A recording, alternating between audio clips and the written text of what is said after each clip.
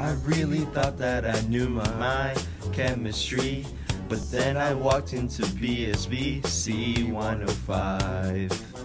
Little scared, felt the floor, hit the ground.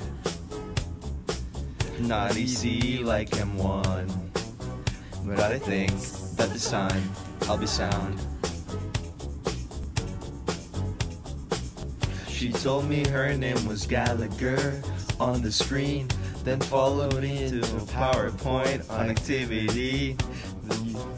The universe is not ideal, so I found.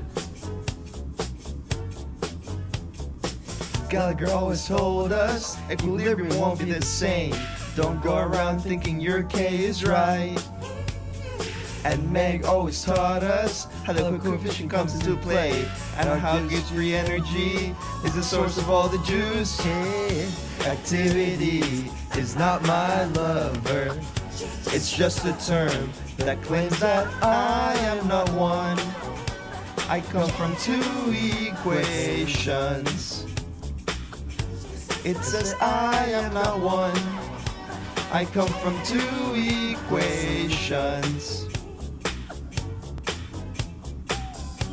Alpha is just the hydration sphere, the ionic radius, and mu is just the ionic strength.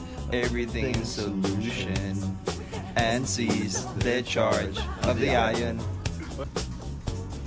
And remember this advice, they're all inversely related to activity. Just change one, just change one.